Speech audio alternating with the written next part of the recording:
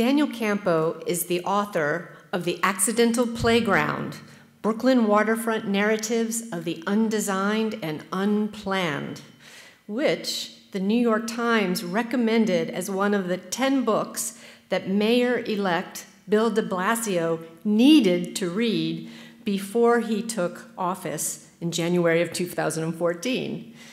Dan's current research explores grassroots efforts to preserve, reuse, and enjoy iconic but decaying industrial complexes across the North American Rust Belt. He holds a PhD in city planning from the University of Pennsylvania and was previously a planner for the New York City Department of City Planning. Dan and I work together at Morgan State University, where he is the program director of the Graduate City and Regional Planning Program. Please help me welcome my colleague and good friend, Dan Campo.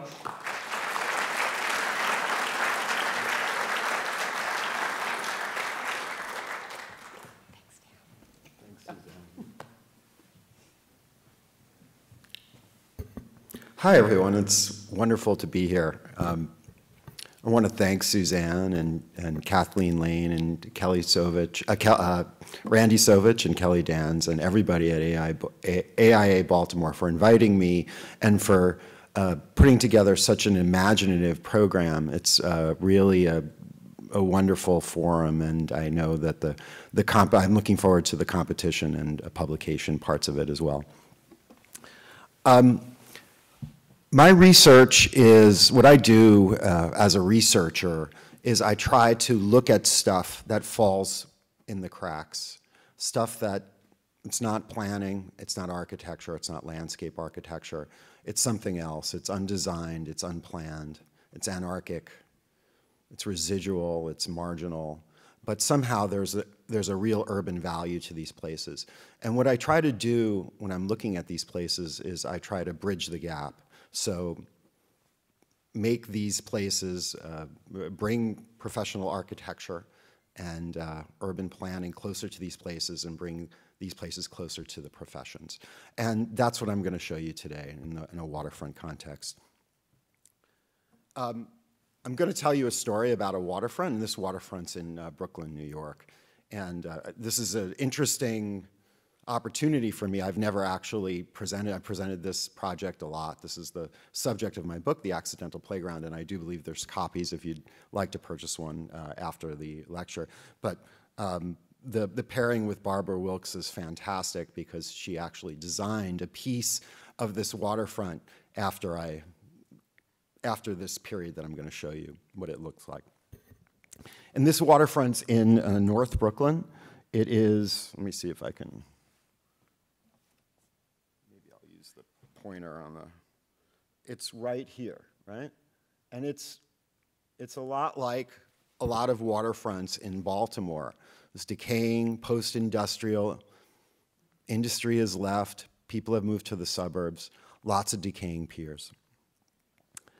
And this is what that waterfront looked like, or how it was mapped in the 1920s, kind of at its not its apex, but its immediate post-apex. And you can see the dense network of rail tracks that lead into the neighborhoods, factories and warehouses and refineries.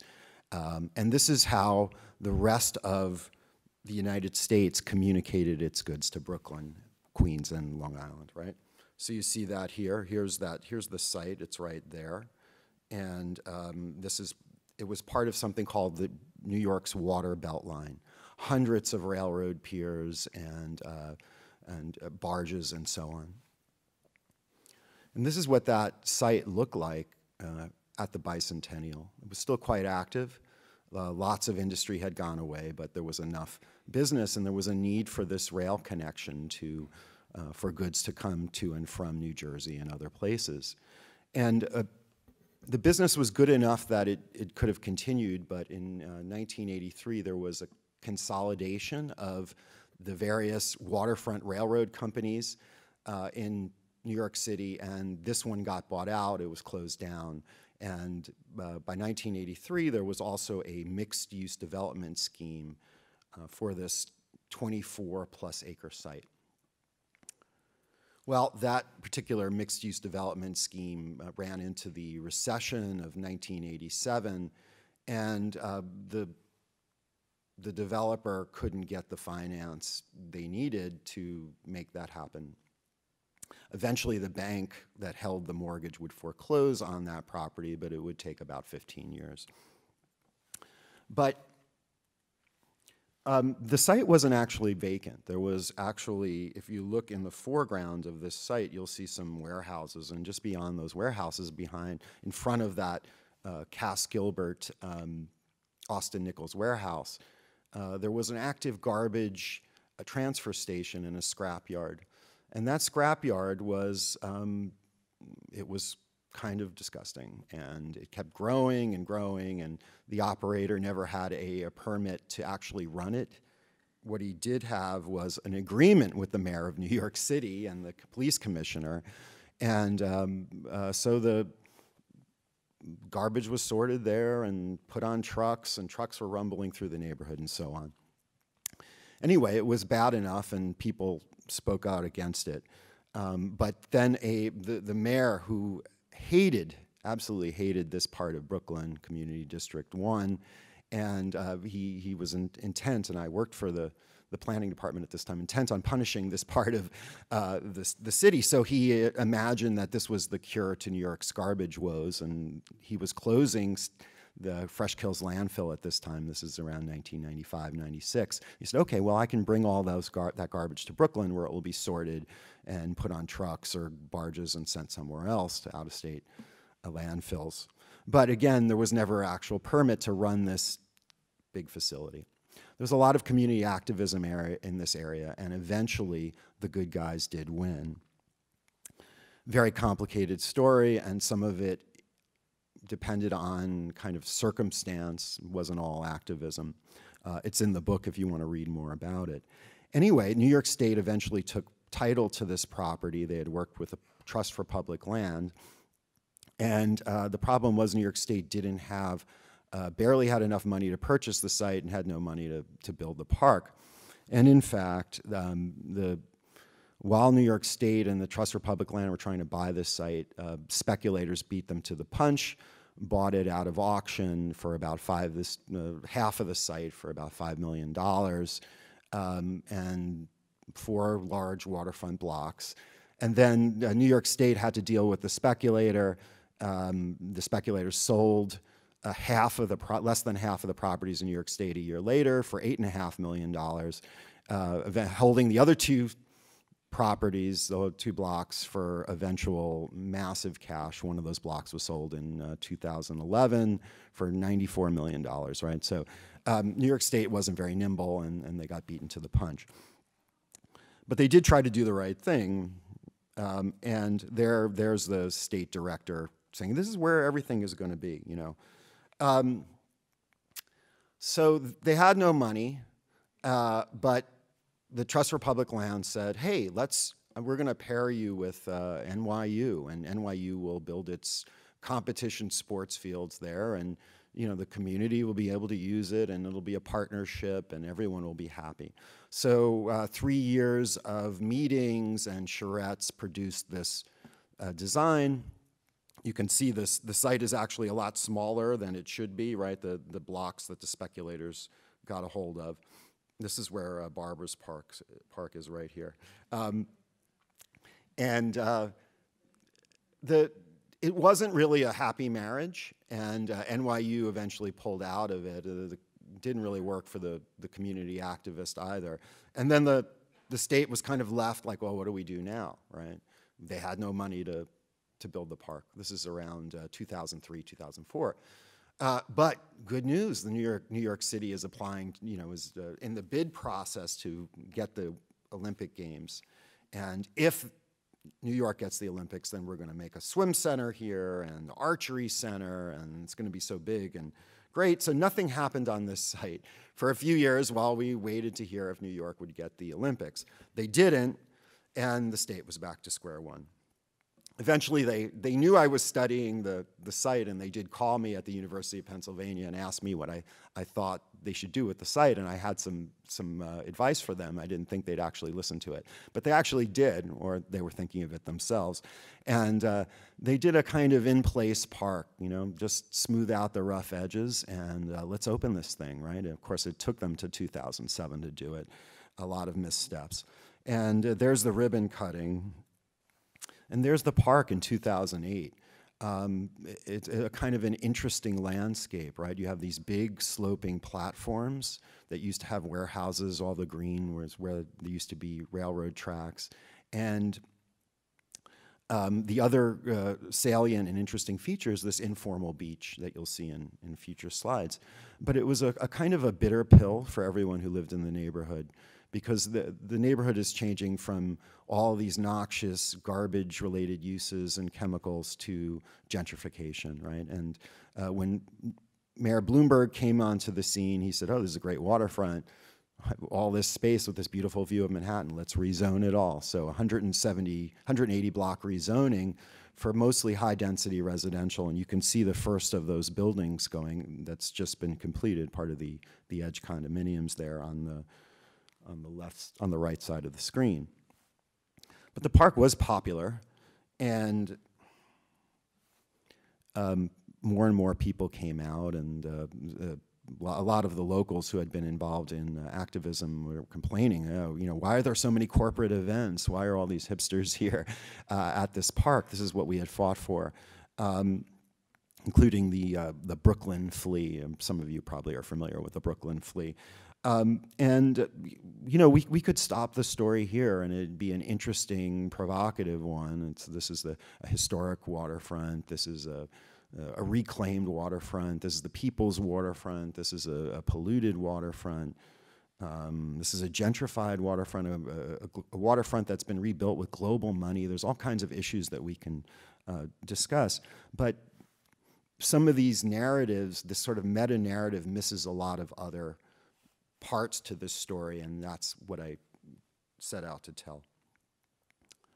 There's another waterfront in the same site, and it's the waterfront where men from the neighborhood, people who used to work on these sites when they were active in the 60s and 70s, gathered every day to enjoy life, to be near the water, to play music, to drink a beer.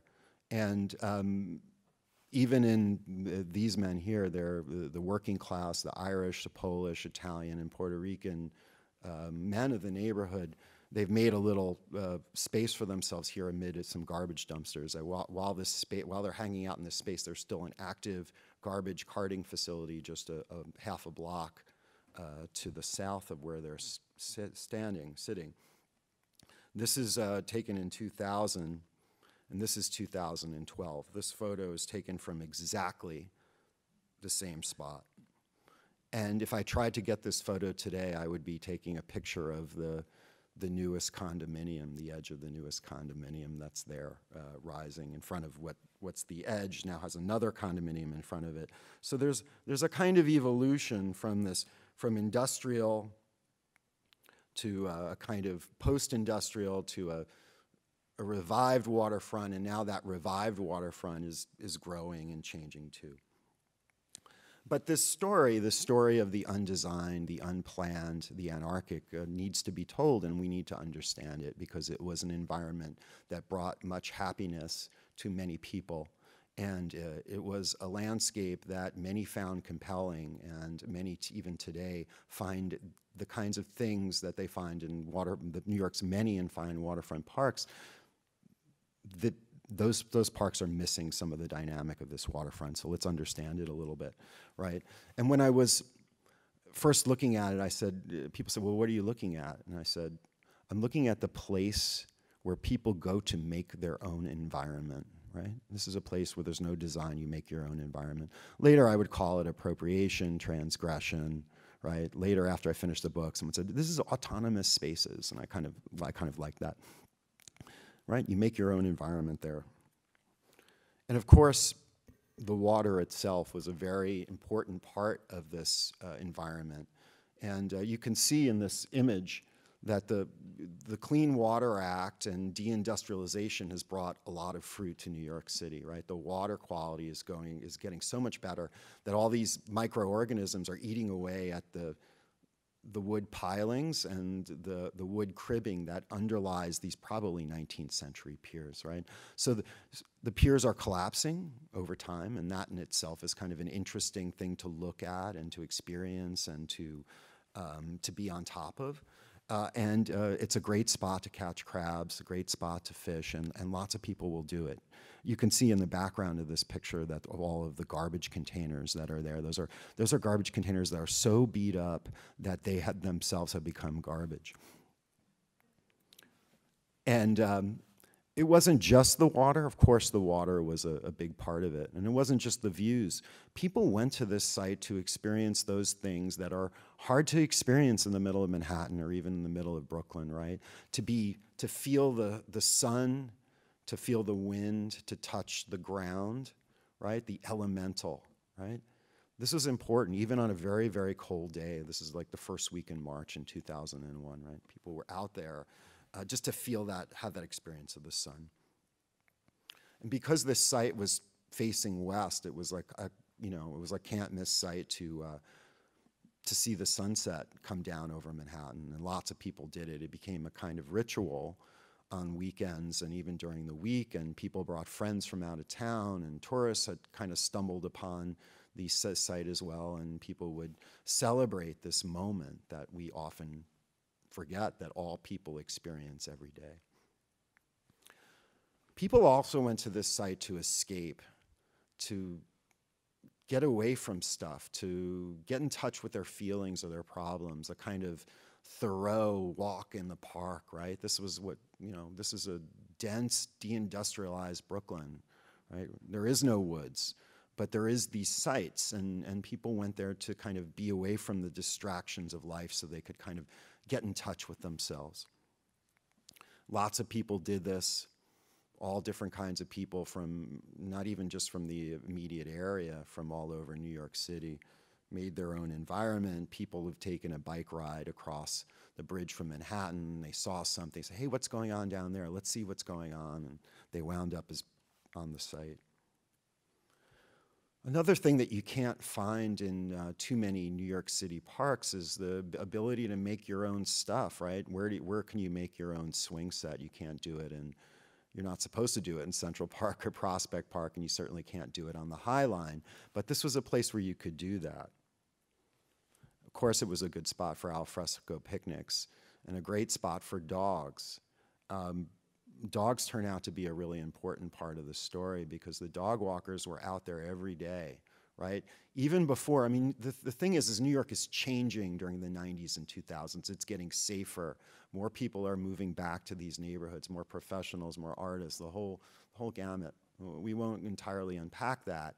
But this waterfront, all of a sudden, that seemed so forbidding, where there were chop shops and prostitution rings, there was on this site.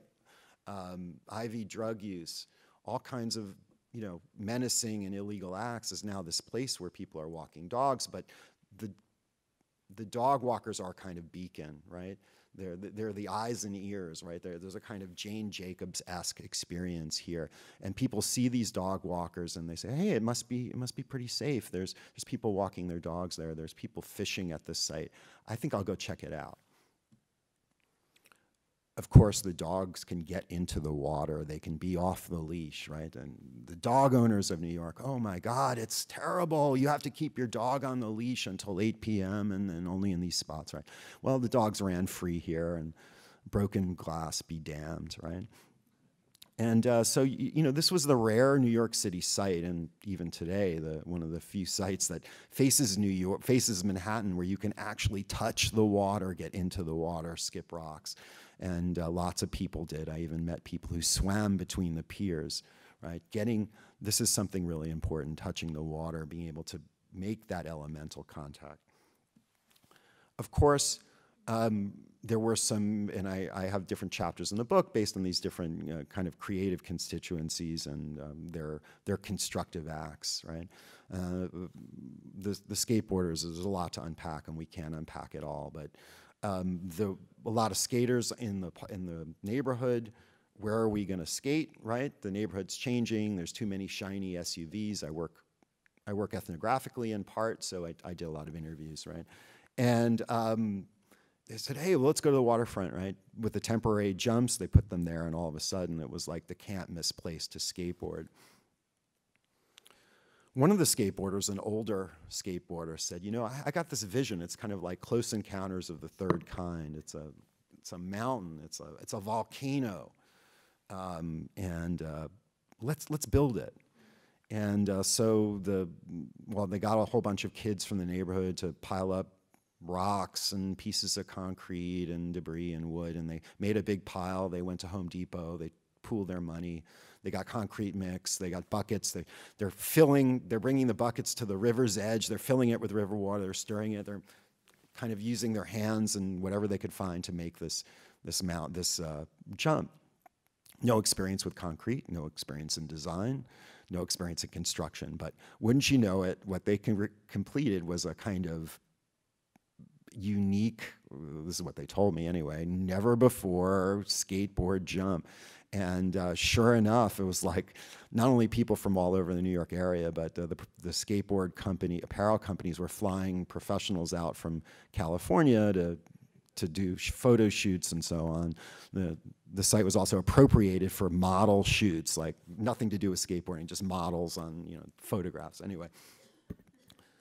And so based on the success of this one, there was another jump built, and they learned, right? So on the second go around, they used a kind of improvised rebar to make it stronger. They cut it, they got power tools, right? They used power tools for this one. They got a concrete company to sell them the slag, so they had a kind of motorized trough, and they did it all in one afternoon, and with power tools, and they were getting better. There's a kind of incremental, iterative design build process here, right?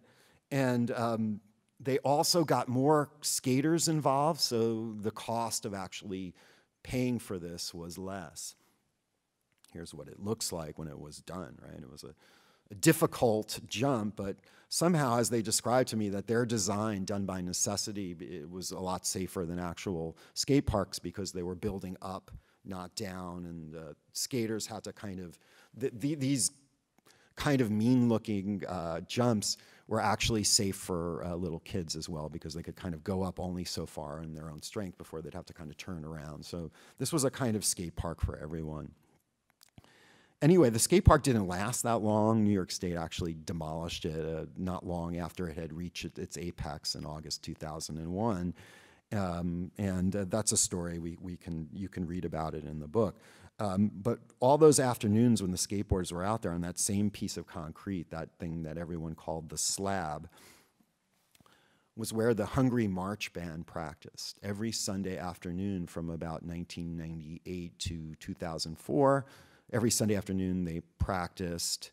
And they're New York City's punk rock marching band before marching bands were cool.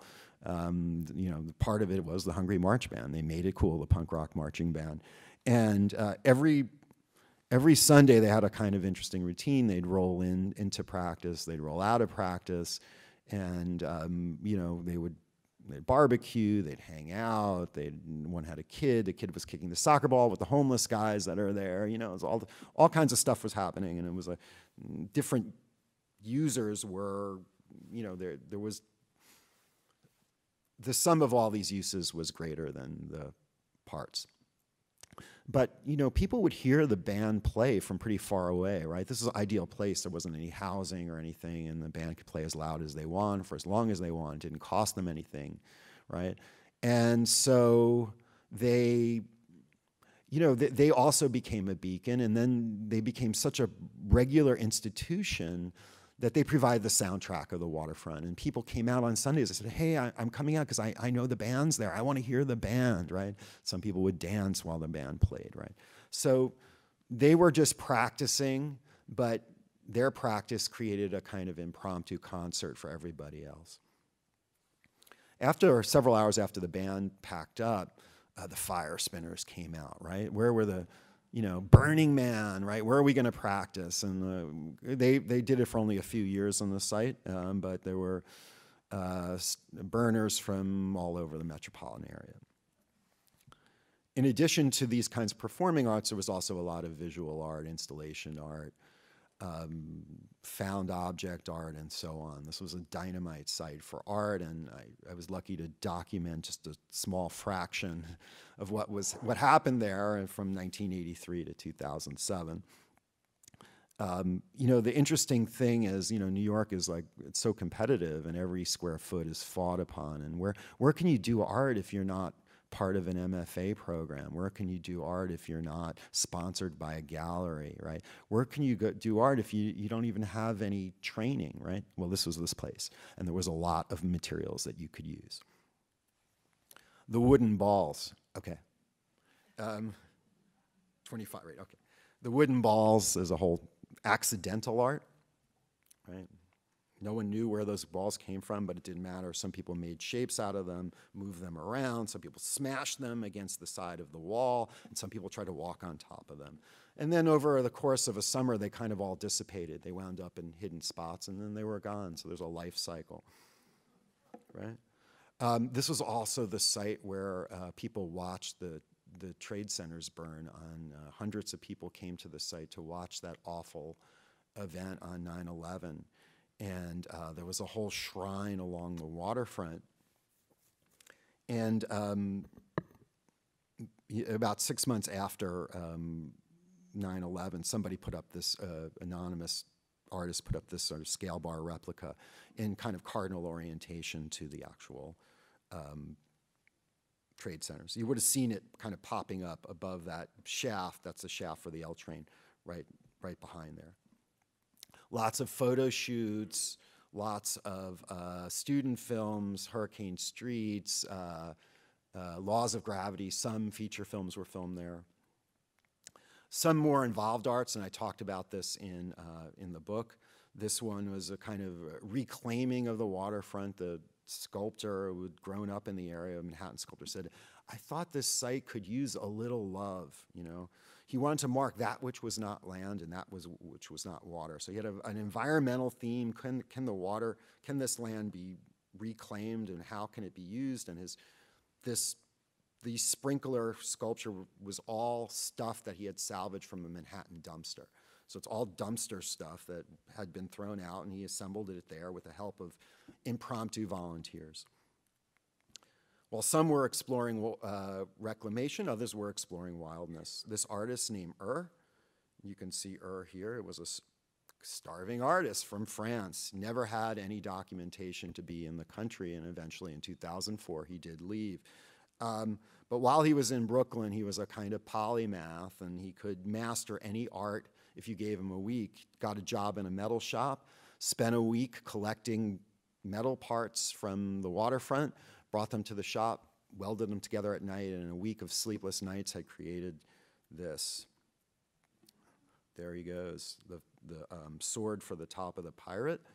Pirate was used in a local opera that he played in. He plays the saxophone, and he also wrote the opera with his friends from Pennsylvania. And then when the opera was over, they wheeled the sculpture up Bedford Avenue on a dolly while they played music, and eventually he said, you know, they were bringing it back to the waterfront. He said, I was offered money for this, but I wanted to return it to the people. You know, this is where this sculpture was born. Right? There it is, the vanquished pirate holding its sword to Manhattan. Of course, the freedom to create is also the freedom to destroy. And when I interviewed this artist, when he was talking about the destruction of his own work, he got really excited. He said, it was an act of rebellion. I saw the kids kick the head into the river. It was a real act of rebellion, you know. So, you know, there's a kind of lesson here that we don't necessarily have to think about the whole, you know, forever. It's too long, right? That things can evolve and then devolve. Of course, those guys, a lot of them were Vietnam vets. A lot of them were working class guys. They didn't feel comfortable. The neighborhood was changing. This is where they could kind of do that stuff that you weren't allowed to do in parks, the barbecue, the beer drinking, smoking pot, so on. There's also homeless guys living on the site. They were, they actually shouldn't be, I apologize, they shouldn't be defined by their housing status. They were itinerant laborers. Many of them were for Latin America, from Mexico and other places. And there was a lot of construction in this area in the late 90s and early 2000s, and they had nowhere to live. So they lived communally on this waterfront site. Some had some interesting social problems. It's a very complicated, their lives are very complicated, and I don't want to simplify them. But they lived communally as all this People's Park stuff was happening. And, you know, it was an interesting thing, and I talked to them and spent a lot of time with them, and they, so what are you going to do when it gets cold, right? Are you going to go to the shelter? But they lived a kind of joyous and joyful life, even though they had so little, right? This site gave them the ability to have some kind of autonomy with when they ate, what they did. They didn't have to rush off to the shelter, right? And they interacted with everyone else. So there's a lot going on here, and some of this is a kind of, all of these stories have this kind of yin and yang, this dialectic. Part of what makes this place good is also what makes New York good. The high and the low, the near and the far, the crowded, the completely desolate, right? This play of contrast. And today the site's really well used, and this sort of makeshift design, if you could call it that, the undesigned design that the the State Parks Department has pursued is actually quite popular. It's still one of the few places where you can actually touch the water, even though this riprap is a little foreboding. They need to do that to stabilize it. It's kind of being loved to death. This was just 2 weeks ago. And it's, yeah, the first warm day of spring, right? Everyone is out, right? So it's an interesting and successful park, but you know, it's also the land of no fires, no dogs, no fishing, no loud music, no beer drinking, no skateboarding, right? All of the stuff that I showed you, most of it you can't do, right? So there's a trade-off as we move these things from the undesigned to the design. Here's the Esplanade. And Barbers Park is just kind of around the corner. I didn't want to take a picture of Barbers Park, and you know, if it wasn't good, you know, I would feel bad if the picture wasn't good. But you know, I understand. I work for the city planning department. I understand New York has real needs. It has needs for housing. It has needs for the ferry service is quite popular, right? Needs for safe outdoor space, right? But this is the safe waterfront. The contradiction is gone, right? This is something else now.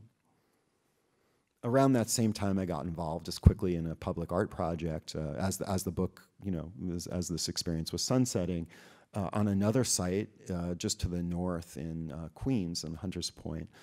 And we did a whole bunch of guerrilla art projects, and this particular project we called Unguided Tour, and in part I was leading this or guiding people to this waterfront site, and we were trying to get people like rewilded, you know, we're trying to get them, reconnect them with the wild, and that's what this site was. It wasn't necessarily native, but it was definitely wild, right? So the experience of brushing up against the prickers and the uneven ground and the wind and the sounds, like all of this, trying to bring urbanites back to this elemental experience. And one of the interesting projects was the Next Epoch Seed Library, right? All of, one of the artists collected all of the seeds from all of these plants and has created this incredible seed library of all these vacant lots all over New York City and other places, right? Like, these are the seeds that survive in the 21st century. These are the things that will grow no matter what. We should collect them, study them, and understand them. Poetry readings, citizen science, citizen archaeology, pirate radio, listening party, it's fantastic infrastructure on the site. And I posited in a paper that this site had a few different qualities that were, you know, that all of these sites had this kind of elementality, wildness, duality, and pliability, right? And I think landscape architects do a lot of these things well, but we don't always get the wildness right, and the pliability part is missing, and it's not really a fault of landscape architects per se. It's a kind of collective fault that we can't go to parks and like dig and build and create, right? This is stuff that people do in their backyards and in suburban settings, but city people are kind of shut out of it, right? You could do all this in this park. And the replacement park, the Thomas Balsley Associates replacement park, is actually quite nice, but you can see it's a different place now, right? Someone said this park was made for Instagram pictures, right? Right. So we've done a good thing, but you know, here's the site. This is around the same. This is like from similar. We're looking at the same thing here, right? So it's a big trade-off. Right. So just give me 2 or 3 minutes here to kind of, let's just consider these questions, right? You know, thinking about the eight or nine things that we're supposed to focus on here for the competition, right? All these like fishable and swimmable and connecting neighborhoods and so on. Well, here's the problem. I'm showing you a lot of cool stuff, but it doesn't fit any of our formats for architecture and planning. It just doesn't. It's not really sustainable in the traditional sense. It's not spatial equality. It's not making the water cleaner. It's not doing any of that, right? So how do we do this, right? You can't hang your saxophone up in a park on a tree, right? Somebody will say something, right? And where do architects and planners and landscape architects fit into this, right? What do we do? Just leave things and let them crumble, right? So this is something I'm working on, and I'm working on with my students, I'm working on with you guys. This is part of the conversation. I do think there's a few things that we can think about in professional design practice. One is the importance of the water and connections to it. I think you saw that in those slides. Another one is creating space where there's going to be some ability of people to get dirty, to do things, a kind of garden-esque aspect to parks. We should always have that. And you know, we're good at finishing things and building things and making sure it's at 100%, but 100% is not always the best thing. Sometimes it's good to be incomplete, right? Imperfection is good. If things are perfect, then it's going to have to be maintained to perfect standards. So you have an expensive equipment, then you have to have rules governing the expensive equipment. You don't want people messing up the expensive equipment, right? So that was the beauty of the site. It was incomplete. There was something there for people to go and do and complete themselves. We have to have a conversation about risk, about liability.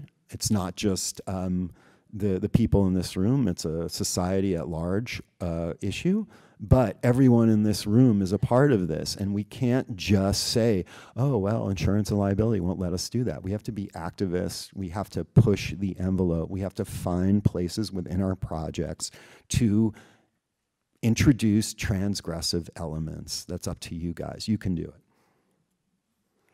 Finally, and this is what I often try and teach my students, is that you know, the people who use these places are living in the moment, and sometimes we should do that too, right? The future is not always better, you know, and life is it's finite, and for a lot of people will wait and wait and wait and wait for something that never comes, or when it comes it's disappointing. So let's try and refocus our frame sometimes to the immediate future. What can we do next week? What can we do next month, tomorrow? What can we do in the next 6 months? What can we realize? What can we do together, right? Let's find those opportunities and exploit them and make the most out of them and enjoy them. I have found, I won't talk about that. This last. Socrates Sculpture Park, I found a place where it's been going on for 32 years. Anyway, about Baltimore, so this has mostly been about New York City, and I didn't even show you my Buffalo slides. I cut those out 2 days ago. I think, you know, New York and Baltimore have a lot of similarities and a lot of differences, right? Obviously, you don't have the investment and you don't have the density, right? So some of this stuff that I'm showing you is a product of density. There's tons of people in New York, and they're all, you know, trying to do something, and they're very entrepreneurial, right? So Baltimore doesn't quite have that social landscape, but it has this kind of landscape of places that are kind of decaying, forlorn, forgotten, hidden, and some of them are purely magical, like Ferry Bar Park. And my colleague Fred Sharman turned me on to these parks around the Middle Branch. And I think there are opportunities to think about these places in Baltimore and maybe apply some of these ideas or concepts to them. And I'm a little concerned about what's going on in Port Covington, all the parks in Port Covington, and some of these issues make what I'm talking about kind of superseded, a kind of public and private and that kind of a thing. And we can talk about that in the Q&A. But I want to thank you again, and I want to turn it over to Barbara. Thank you.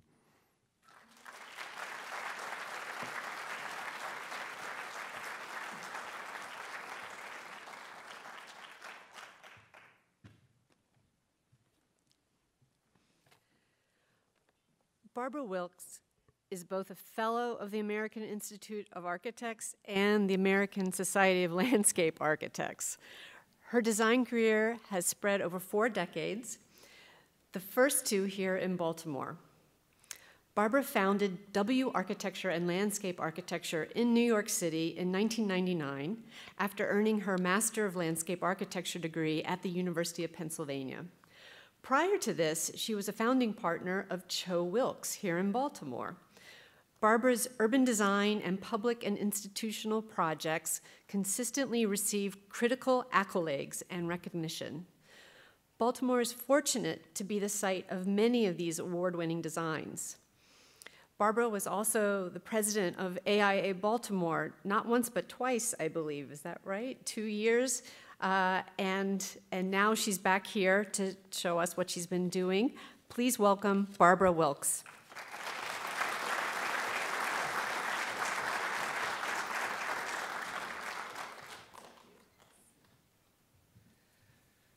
Thank you. I'm really happy to be here.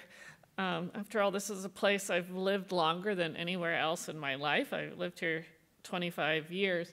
And I was really attracted to Baltimore, actually, because of a lot of things, you were talking about when I first came here in the early 70s. It was quite a different place than it is now. But any site that we look at, these are some of the things we think about.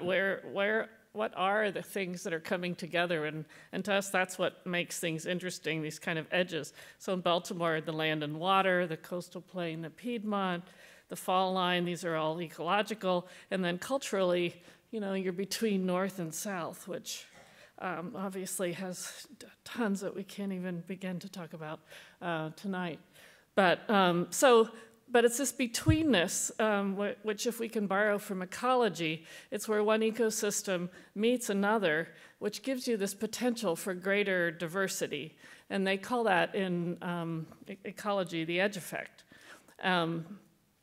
Ecologically, you have all these, each one of those little divided boxes are very individual places that on a seashore, it's just a few inches or feet in height, and it makes for a different place for different kinds of species to inhabit. Similarly, on coastal edges, people also inhabit places differently, depending on where you are, again, over that same kind of topographic range. And we also saw some great examples of, how people naturally find their niches in these different kinds of places.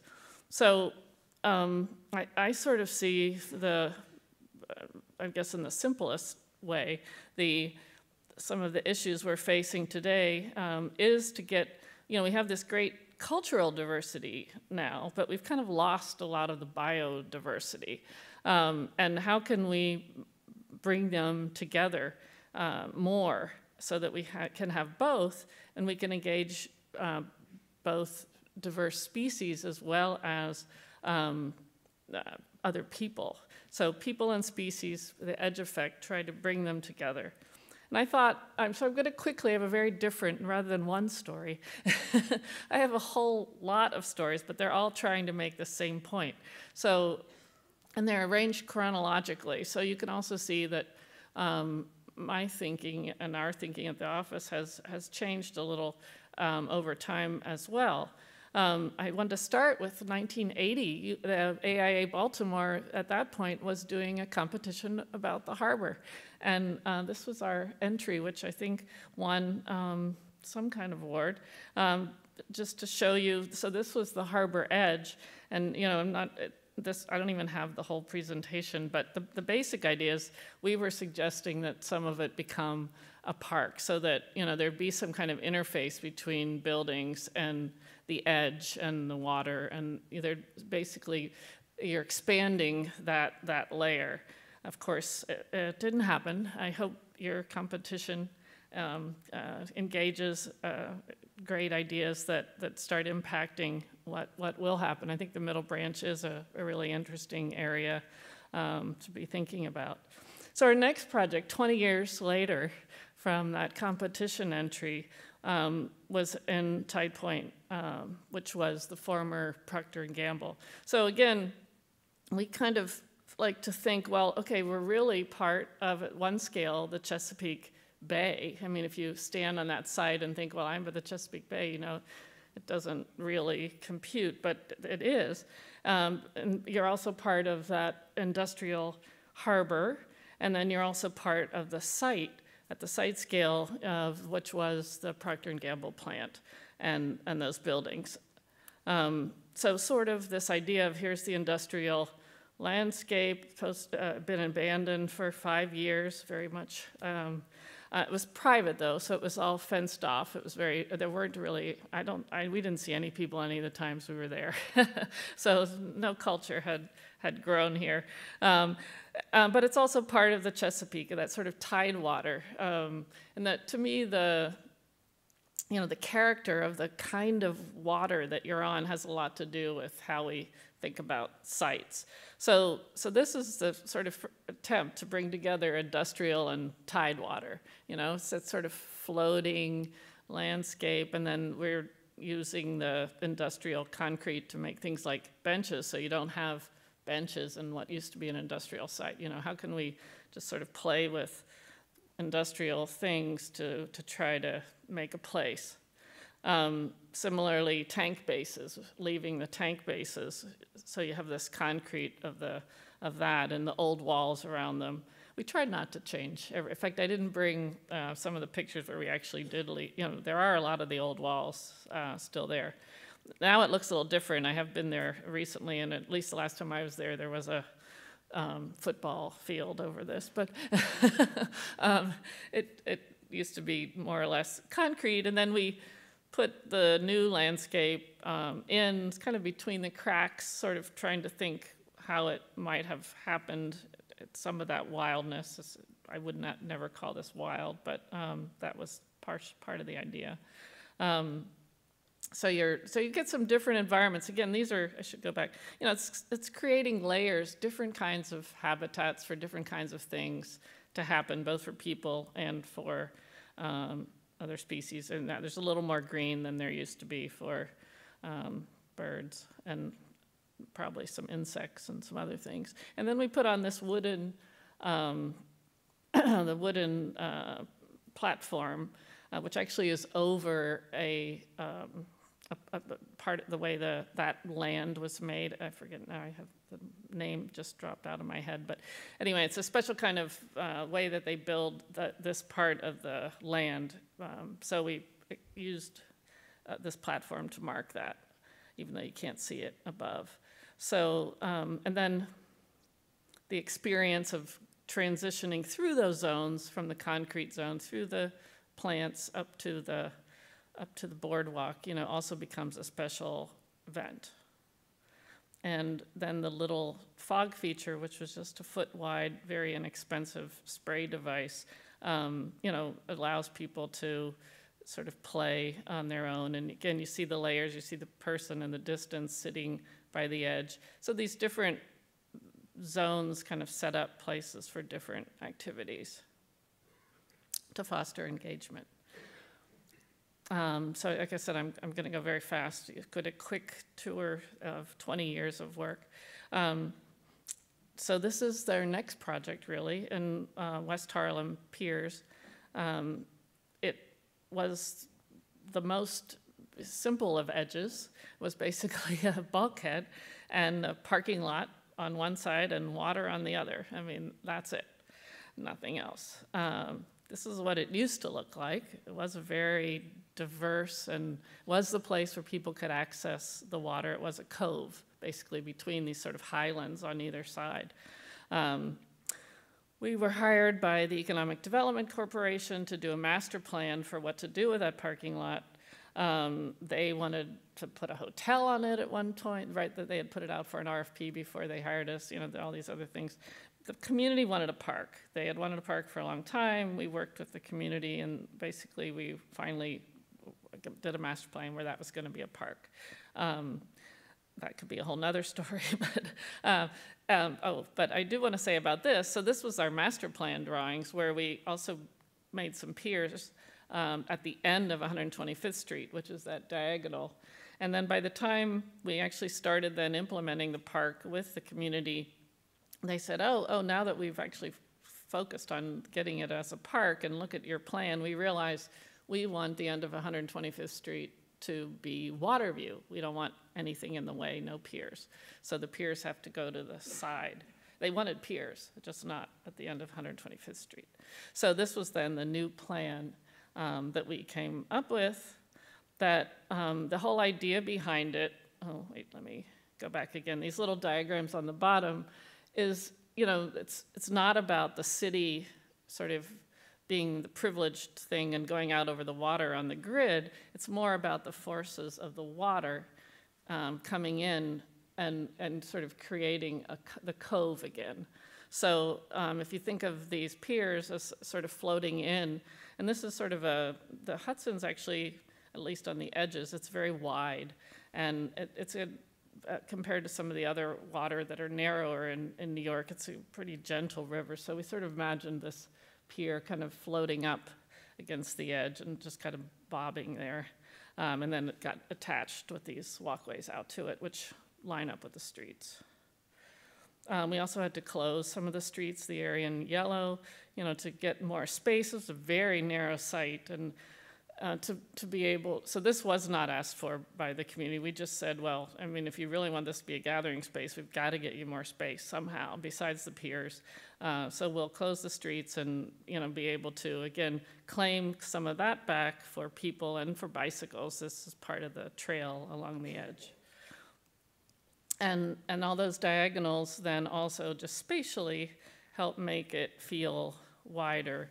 And again, trying to blur, like the piers, we made them come up on the land. So, you know, you really can't, you've sort of, this whole feeling of where's the land and where's the water, although we couldn't change the bulkhead. That was something we weren't allowed to do because, we could have done it, but to pull it back, you would have lost the whole site because you can't ever go into the water. You have to always pull back. So anyway, here you see the site expanding. And then you see it sort of ends in a cove-like space, which again has different kinds of seating for people doing different things. Scattered, like they're left by waves. You know, people end up using them. These are the pictures you take that, you know, have the people as they're actually using it versus the photographer. So yeah, they hang out on all the seats and then the not seats, and it's kind of fun. And then kids, we have just some little simple water things because water is important and it attracts people and they do want to interact with it. And since you can't really interact with the river here. And then I also should say kids like walking around. They find little things to do, which I also always find interesting. Like they walk around the edges of this concrete. I never managed to snap a kid doing that because I'm always embarrassed to get on right while they're doing it. But I did get these kids. They also, because this has so many loops, which is circulation is also really important to us. And so the kids sort of find these things and play with them. And so we always make a lot of loops in our plans because, you know, it just makes it more interesting. And it also adds to all these layers. So like normally the rest of this, if you go south from here, there's just a path through a lawn because really that's all the wider it is. For, you know, normally that's what they do. But, you know, we have like 3 paths in the same amount of space. So you feel like there's a lot more space there, even though there really isn't. And then we also added some trees. Trees are really important. I mean, I'm trying to go through all these, but so we only added 110 trees. Doesn't sound like a lot, but you know, will help, and it does make. And they have grown more now than this. We also have some art from Neri Ward, who's a very good local artist, but also an internationally known artist. And then you also see more of these edges, creating more edges, you know, to allow the bikers and people using it in different ways. And I would say that we did put this crunchy material here, and kids do dig in it. So there is digging, and it seems to be tolerated. And some old pieces from the bulkhead when we put in the new piers.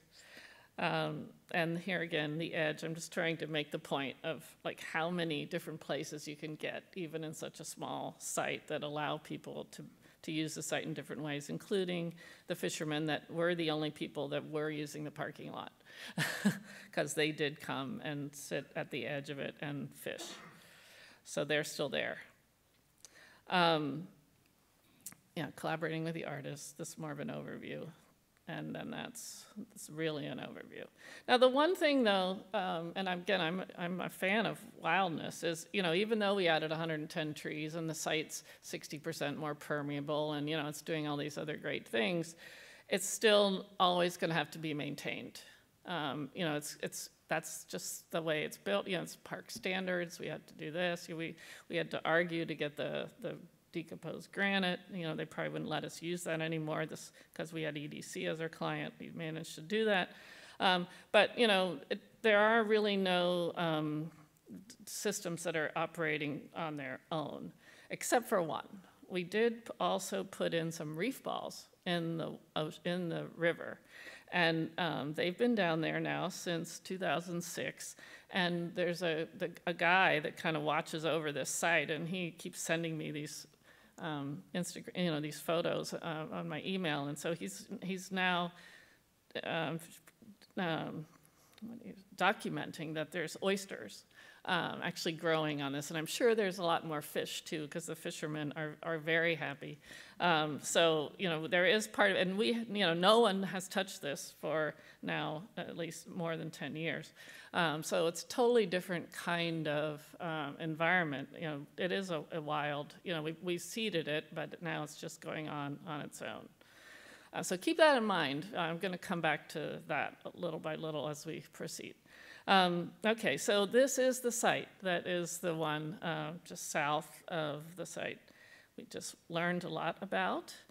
So where he was talking about was, oh, sorry, I'm looking at the next slide, not this one. This shows me too, sorry. Okay, so you see it has these wonderful views of Manhattan. You see it's on the edge where there's these bigger lots and all the little lots behind it, you know, that have the finer grain of the residential, and these big lots were the industrial areas, as we heard a lot about. So, and there's that breather at the top of the page. So most of the photographs you were seeing, you know, were to the north of this, which is the state park. I guess this is, I didn't know that, but I guess this is part that somebody bought and then sold later to my client or whatever. And we started working on this right after we finished West Harlem. They sort of said, oh, we like what you did there. You know, why don't you come over and talk to us? So, so here, again, this is the East River, which is actually a tidal strait, and the water moves through 4 times a day, back and forth, like it's pretty violent, pretty quick, except right when it's stopped between, you know, moving, then that's when historically everybody used to go swimming between the shifting tides. But anyway, so our design sort of tosses the piers, you know, further inland, and you know, there's a lot more crunching and stuff going on that is the forces of the water again pushing into the site. And then you have the red, the force of the city. There is one pier, so we pedestrianized the streets, and the pier goes out, and you actually can go down and stand over the water. Again, this part doesn't have that beach that was shown. That's further up. And again, making these layers. This is all the pictures I have. We have now finished it, but it's not open to the public, so I don't have pictures of the phase 2, which has the long piers. This is the phase 1. And it's where the phase 2 is where that smorgasbord or Brooklyn Flea picture was. So it's just to the right off the page. So anyway, these are the different layers. And as you notice, as you get away from the building, so there's actually a parking lot underneath part of it. Most people, you can't really tell at all, but it does change the ecology. And what we tried to do, and it's actually working, there's some volunteer trees and stuff coming up in the edge, is that the part, where the lawns are and then the planter that's between the buildings and the park is maintained more like a park. The part by the edge is a lot less maintained. Some of that's accidental because the Parks Department just doesn't do that great of a job. but it's also, the way it's built allows that to happen, and we're happy about it. And people sit and find different places, and some are more alone, and some are more together. You can't dig, I don't think. There are lots of dogs, though. Dogs are allowed everywhere because they're in the buildings, and there's so many dogs, it's quite a problem, actually, at this site in terms of they're just running everywhere all the time, constantly. Again, we're playing up the views. Oh, I didn't mention that strange angle of the pier coming in points you right at the Empire State Building, so in case you missed it, you have a wonderful view of that. And here you see what it looks like on one of those kind of days.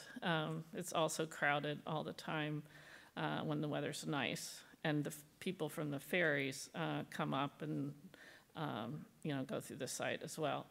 So this street is one of those streets that we pedestrianized. It used to be a very derelict-looking street. We graded it down more into the water, and it started us thinking about all these dead-end streets, which you see one in the picture here, and how if they go to the water and they don't go anywhere else, why don't we just let them go down and become let the water come in a little, let them become sort of like a wetland. We could start recreating these.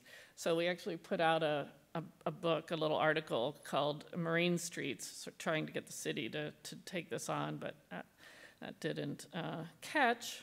And then we also did an exhibit. We were asked to be in an exhibit considering, I guess it was it was 5 architects from Amsterdam and 5 from New York, and we were assigned recreation. So what could we do with recreation to think about what the future might be like in New York? So we said this idea of wetlands and also the idea of dredging, maybe you could build some islands, since we're not really going to change where the buildings are and we can't cut into the land and make wetlands. Maybe we can add some of the dredge on the outside, make some little places that could become wetlands, but they could also be places to give refuge both to animals but also to people, so that actually they could get out on the water and not feel again so unsafe in this really, really wide river, that there'd be some places of refuge that you could even just paddle around in, or you could go from one to the other. And feel a little, all the way up to Troy, because all the way up to Troy is the Hudson's tidal.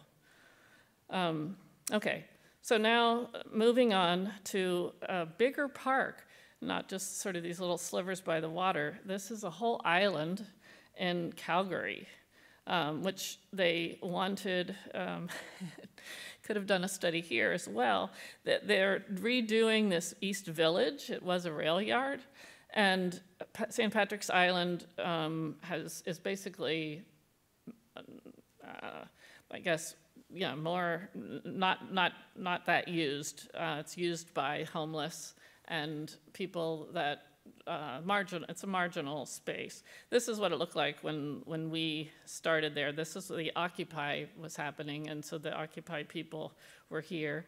That's what these were about. And then, but you also, ecologically, also it's been made into, it's not like an island, it's really more like a park with lawn and trees, like so many parks that we know, and the water is really not allowed to interact with the landscape at all.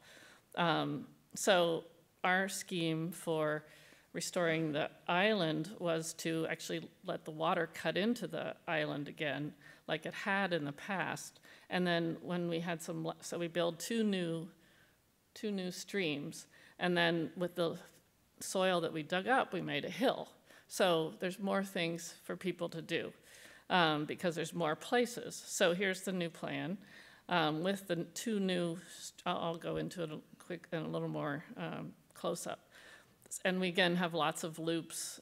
This is 25 acres. Lots of loops for people to walk in. Although there's some areas that we won't allow you to walk in. You can go in if you want, but there's no paths. And that's because the ecology is more intact, and we really don't want it to be disturbed on a regular basis. So this is one of the streams we put in to allow people to actually touch the water. We call it the seasonal breach. You can see it here as it actually was built, and you can also see the hill. But again, it used to be a lawn. This was before. I know it's hard to tell it's a lawn, but oops. Wait, what did I do? Okay, sorry, I pressed the wrong thing.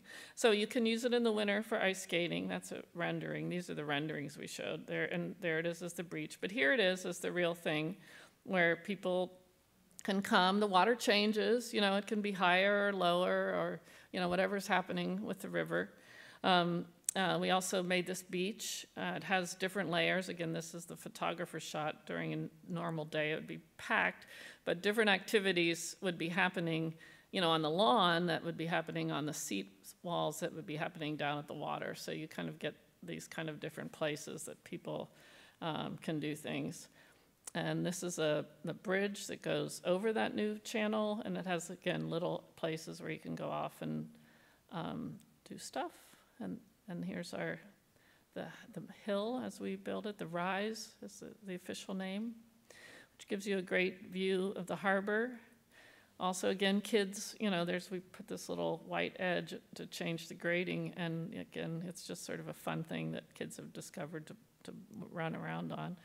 Of course, big things can happen there, like movies and programmed events, as well as, you know, kids just rolling down it and sledding.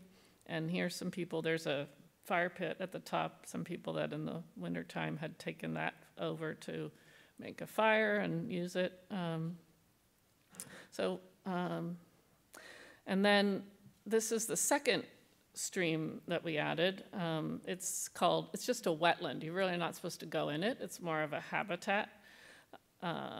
It has this big plaza, though, at the end where the zoo is right across from this, and there was an existing parking lot.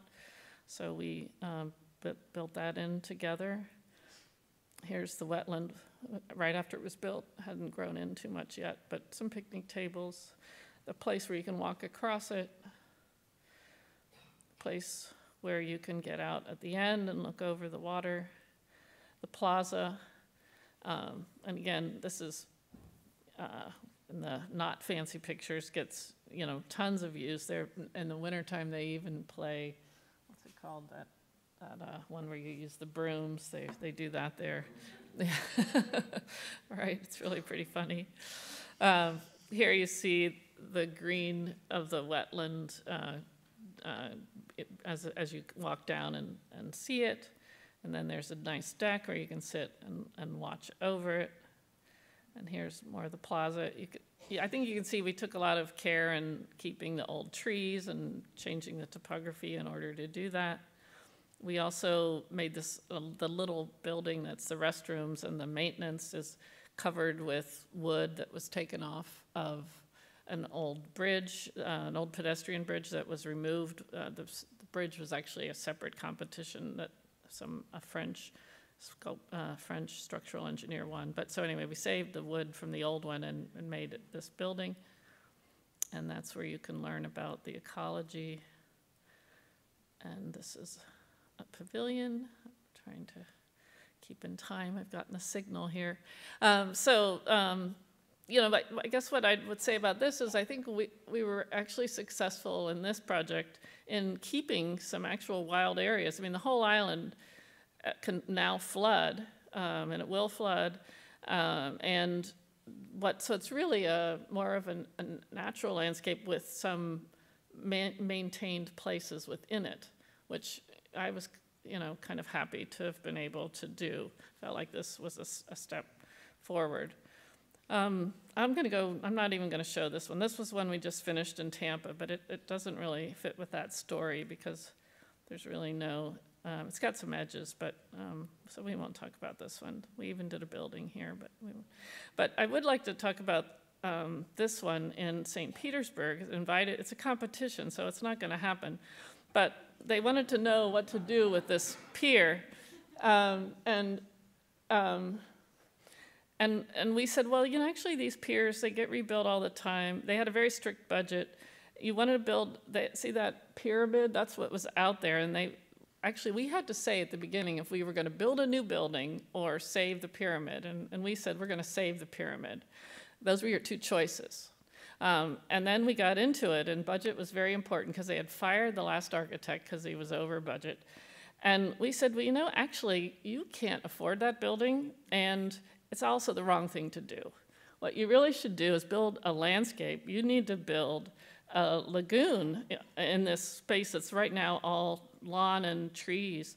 And the lagoon will be the attractor. You don't need a building way out at the end with a private restaurant in it, to be the attractor. You should have a lagoon, a landscape that people can go in because, all your other parks are lawns and trees, something a little more wild. So there is a theme. And it also spreads out your events. Right now you have an event back at the city, and you have this event at the end, and you have some parking in the middle, and, that's not very pleasing. So you need to spread out the events and get people to move around. So we said you should do this lagoon. And, we got a lot of comments about what about mosquitoes? Won't it, attract, all kinds of stuff. So, we were eliminated, long story short. But to me, it's an important project, and, I'm still very proud of it. And in fact, good news is they actually then realized, okay, they hired somebody to do the building out at the end of the pier, but they didn't have anything in the middle in that space where we're proposing the lagoon to attach the pier to the city. So they actually hired us to do that job. They found some more money. They wouldn't let us do the lagoon though, but we did get some work. So these are all what we did on the pier. And then there's one more I want to show you because it's in a similar theme. We recently competed in, these again are sort of chronological. We recently competed in St. Louis, this thing called the Shoto Greenway. We did another competition. And they basically wanted you to connect the park to the arch, the park being Forest Park, and the arch being, the gateway to the west on the river. And after meeting with the community and doing some other things, our first comment was, well, actually, you have 4 parks. You've sort of forgotten. There's 2 other parks, and different kinds of communities live, to the north and the south, and they want to be connected too. So this was our first comment back to them. And then we also said, you actually have a void. This is an actual drawing of where people live in St. Louis, and you can see that nobody lives downtown. And in fact, this is what it used to be. And well, this is still the topography, but it actually used to have water in it. It used to be a place. They turned it into where they put their highway, they put their rail, and they put their parking lots. And then they put bridges over it so that you never have to go down there unless you're on one of those systems.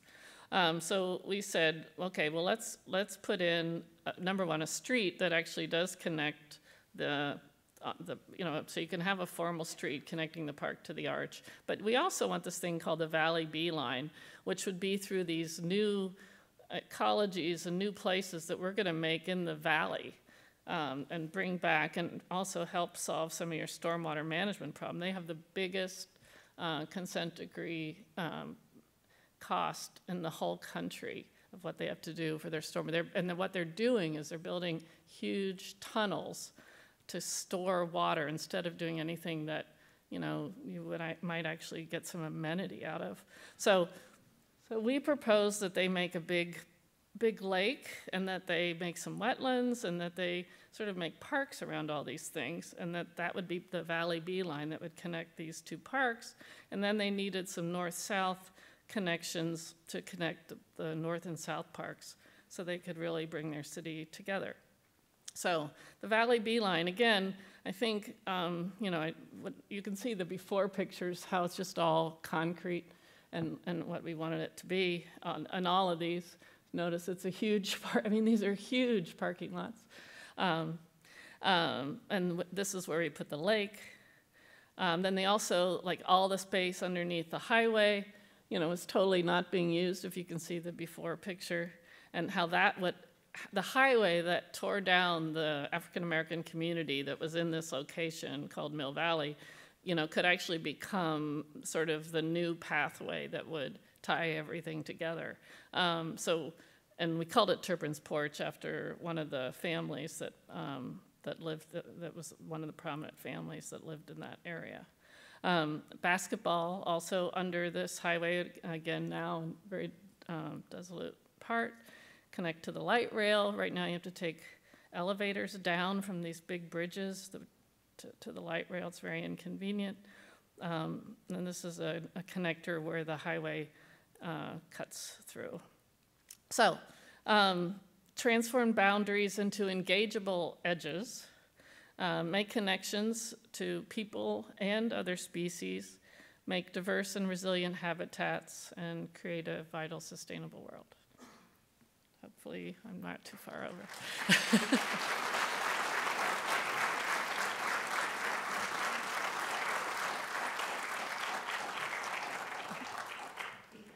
My name is Eric Shore. I'm on the lecture series committee. And I'd like to thank again both of our esteemed speakers for sharing their knowledge and their experiences. Thank you so much for coming. And we'd like now to open it up to all of you for questions for the guests. Yeah. Oh, and I'll add in, please wait for the microphone to get to you just so we can be sure we hear your question. Anybody?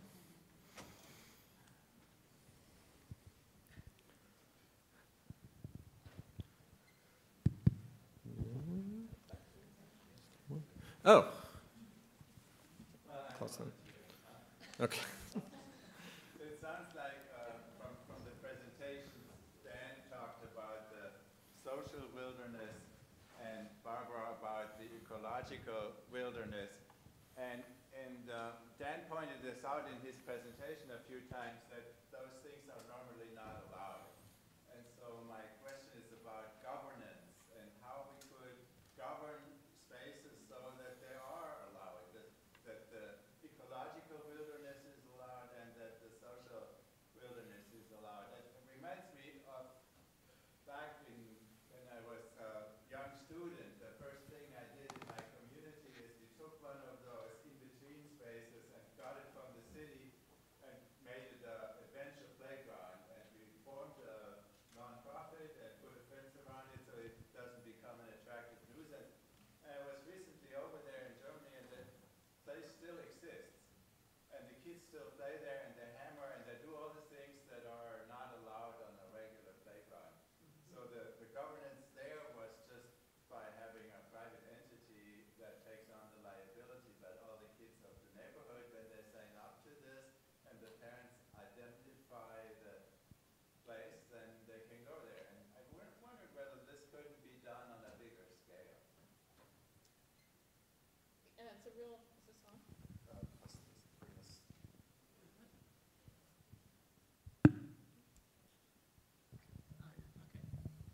I was going to say the governance and maintenance are both like really big issues. But the problem with that is, like you just said, it's private, and that can lead to other kinds of issues. I mean, like that certain people might not be allowed to come, or at least in.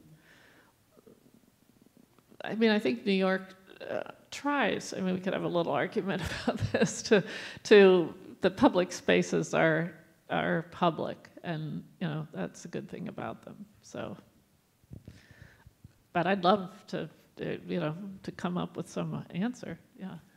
governance is a huge problem. I agree with you that that there's, in these places, these sort of in-between spaces, that the social diversity also, there's also ecological diversity. And my artist colleagues who are now taking this research with the Next Epoch Seed Library to a PhD level research are documenting that there is real biological diversity in these spaces. It's non-native though, so there has to be a kind of a change in how we view native versus non-native. But I think your larger point is a great one, and I think in Barbara's presentation, you heard all of the kind of pushing the edge ideas that her firm had always ran into a kind of a brick wall or somebody who said no. And I think, this is a kind of iterative, case by case, we've got to work on it kind of problem. Mm-hmm.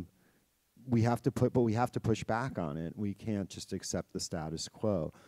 I think there's a feeling now that places should be a little messy, and the Adventure Playground is a great example of that kind of design.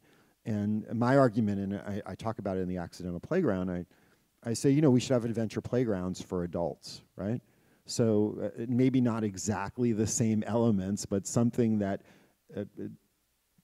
everyone has to play. Everyone has this kind of biological need to be in touch with nature, in touch with the elements. And somehow we've got to find that. And I think when we do find it, we'll also have the rich biological diversity as well. Yeah, one thing I was going to say, and then I forgot, is we do very little program areas in our parks, and that's, we'll do them obviously if somebody asks us to do them, and we had to have some playgrounds in some of these, but I think part of our idea, and I'd love to, I'm going to read your book and see if I can figure out ways to make it more successful, but that to let people find their own things to do, by making all these different places and different ways you can come at it, and I'm not against change. I think change would be good then, if we, but let people discover for themselves, and that's part of the reason we also try to have the forces of the place kind of be part of the design, so that it kind of helps with the discovery process, and maybe somebody would think about it, because one thing I find is people think landscapes just are there. They don't really think about them, and I think something that gets you to think about them a little bit and engage with them hopefully starts you on some kind of path. Because there are a lot of people that wouldn't go to those places, right? Absolutely true. But by the same token, not everyone is comfortable in the organized park, right? Even in a place like Times Square, people will say, well, that's not for me, right? So it's hard. We have to also kind of get beyond like this universal ideal of we can design a park for everyone, right? I'm trying to understand like the context of the park and where you were. Can we use the microphones, please?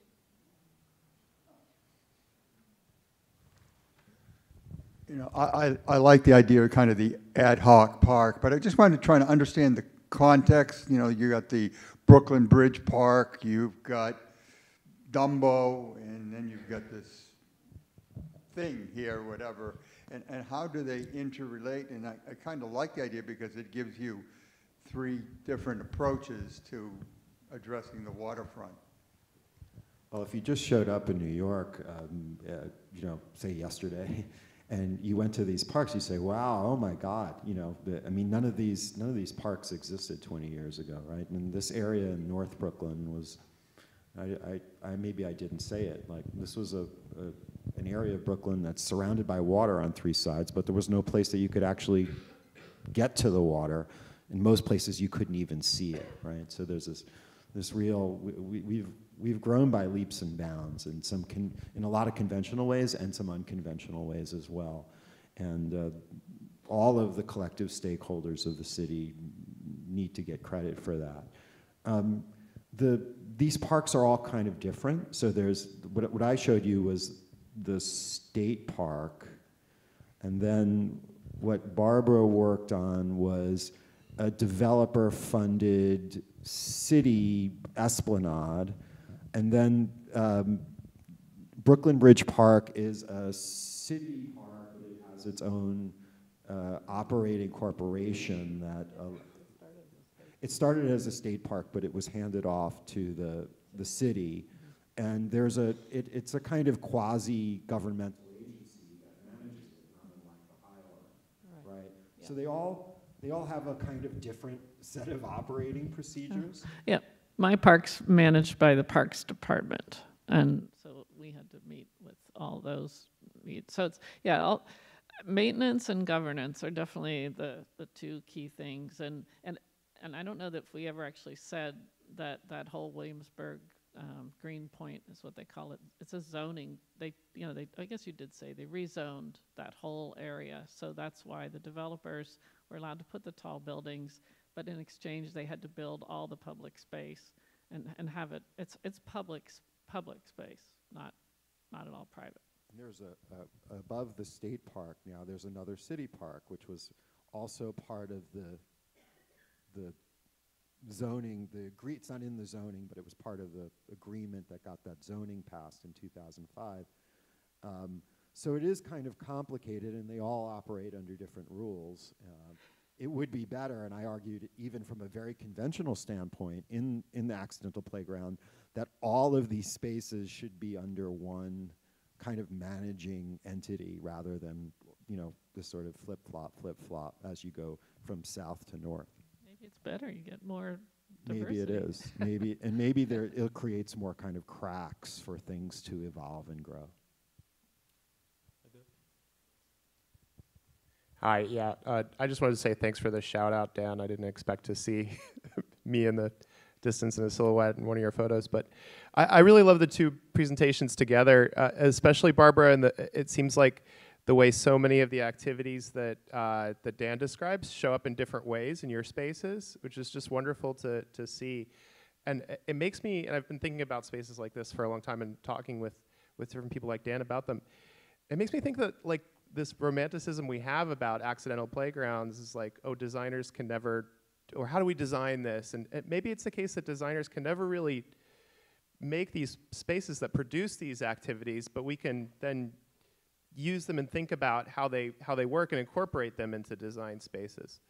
But what I wanted to ask was like, maybe these spaces are still happening elsewhere, and these activities are happening elsewhere, not even in Greenpoint, but somewhere else in New York City or environs, and somewhere else in Baltimore environs.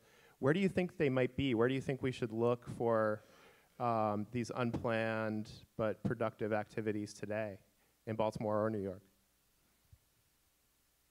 Probably any vacant lot.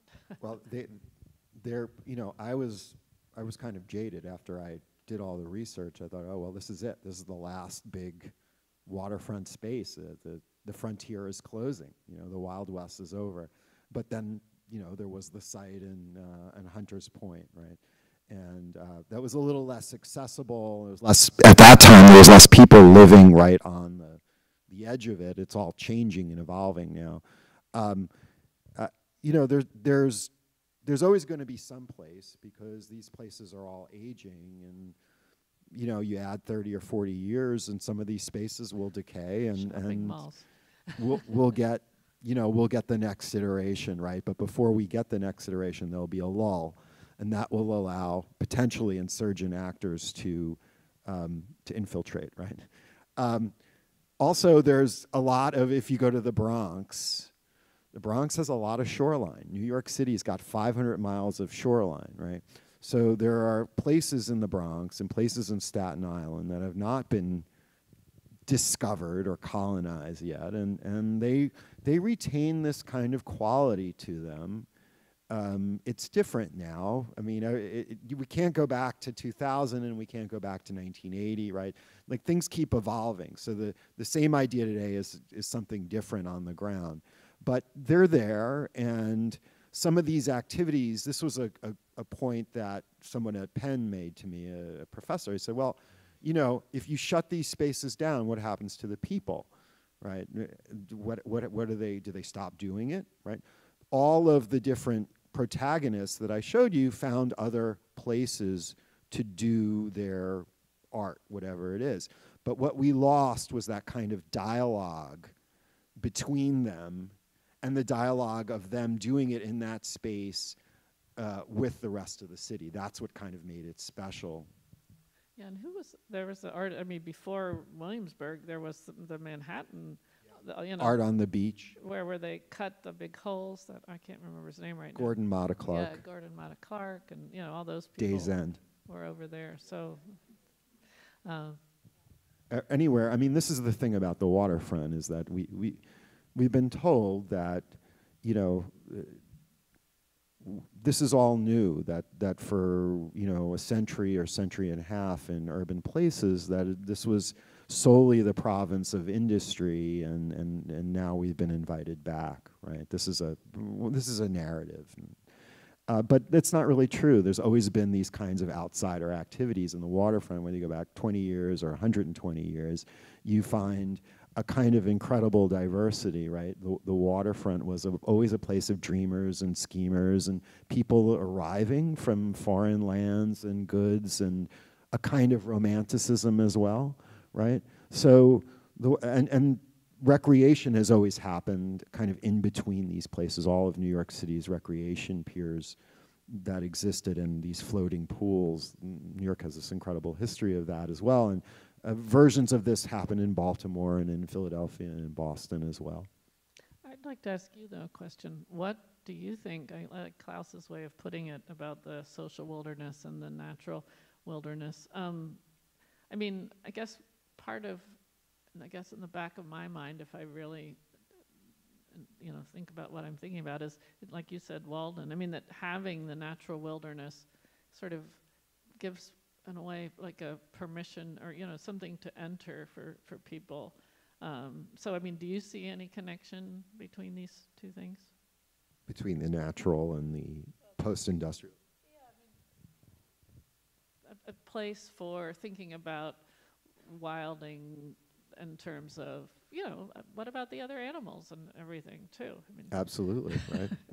This is that kind of place. And I always thought when I was doing, I mean, you know, I don't mean to be flip about it. I genuinely think this. While I was doing that research in Brooklyn, I thought, I've got to find a bird expert, you know, and who will tell me how important this site is for, you know, the kind of flyover, right, the migration. And I never did that. I never quite got to that. I did find the industrial archaeologists, and I took them to the site, and they told me this, they told me that. They didn't actually tell me anything I didn't know. But I didn't get the birders, you know. So I think these connections exist, and maybe some of the answer might be to, at a kind of higher level, to pick and choose places that where we're going to focus our resources and capital on. We make strategic choices. So maybe some of these places can just stay as they are for another 5 years or 10 years or 20 years, and we take the very precious capital we have and make a conscious decision to put them in other places where you don't have this kind of environment. It's fraught with, you know, issues. It's not a solution to anything, but it's an idea. yeah, I think the maintenance is key, because people have such a fix, especially in the United States, you know, lawn and trees as a park, and that's it. And if you do something else, they say it looks messy. And just if we can somehow get that message changed, you know, that should be like what we've really tried for the next 10 years. That would make a world of difference. I think there was one more question in the back.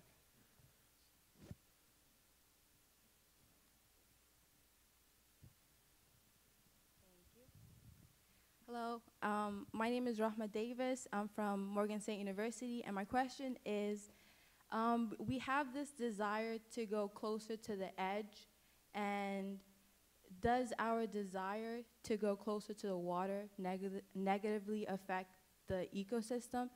And if so, what materials can we use to sustainably build near the water so we don't disrupt the ecosystem? What, I mean, a beach, you're not really hurting. I mean, again, it's all a matter of proportion. If there's 1,000 people treading the beach, and the whole place is constantly filled, I mean, that's one thing. But, if people walking, I mean, that's a material that can take, people walking on it. So, no, I mean, if you, on the other hand, go in a place that's all grown and it's holding the side of the edge, and you trample down all the, repeatedly trample down all the, then it will be a problem. So it's, it's also some kind of awareness on people's part to, which I think people used to have, become much more aware of what you're doing and how you do impact the environment. And you can learn that by doing it. So. Yeah, one up front here.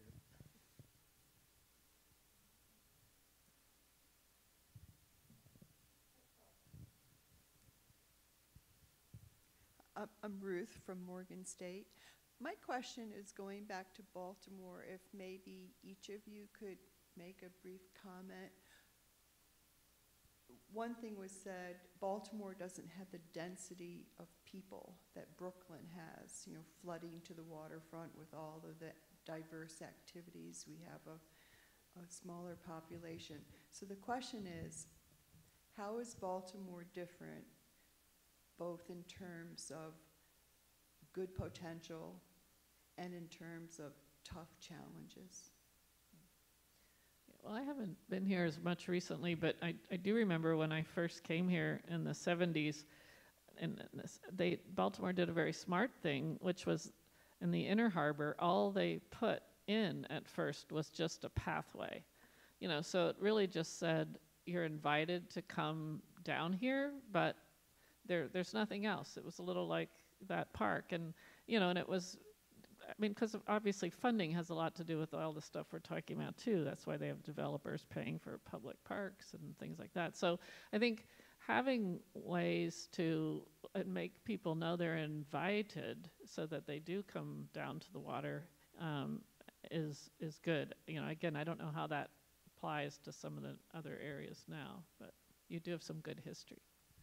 I think there's tremendous potential in Baltimore. So the global capital that's flooded New York and so many other, kind of top tier cities, whether you're talking about Hong Kong or, Miami or London, it hasn't quite happened here yet. So we don't have to catch up to the demand, right? We can kind of rethink what we're doing before it happens.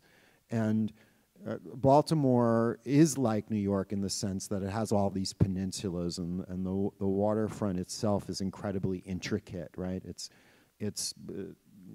There's a kind of interesting place always just around the corner. So I do think, if the city doesn't keep giving away big chunks of its waterfront, that we can have this kind of collective rethink about how we treat the water's edge and what we want to be there. And we can kind of think out of the box. In New York, it's almost, I don't want to say it's too late, but there's just so much pressure, right? Well, I will say, let me also go back, because when I was here in Baltimore, Baltimore was way ahead. But on the other hand, then, they never really created a public walk. Maybe they've got it now, but the creation of the public walkway all around was because so much of it was in private property of the waterfront, whereas in New York, they've actually managed to mandate that private owners put a public edge now, and it becomes public. It's not just an easement or anything. So I think Baltimore could learn from New York in terms of making sure the waterfront is public and not private.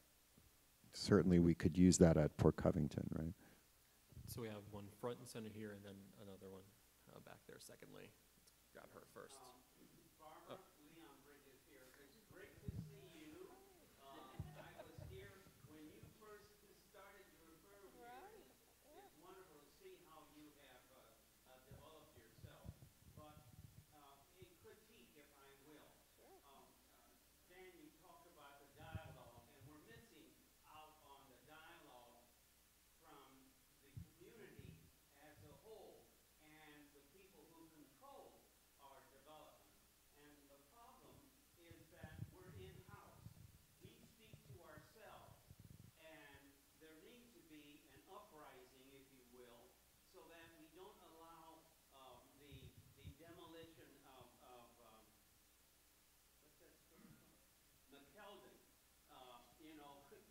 we allowed the demolition of it, and there's nothing to replace it. We removed the iconic Johannesson building there at the corner, without something replacing it. We allowed Beatty to develop the Allied Chemical site, a perfect site for the development of something as an introduction to the city of Baltimore. No, we stood aside and let the developers come in and put up that god-awful thing they have there. And then there's that horrible thing on the site of the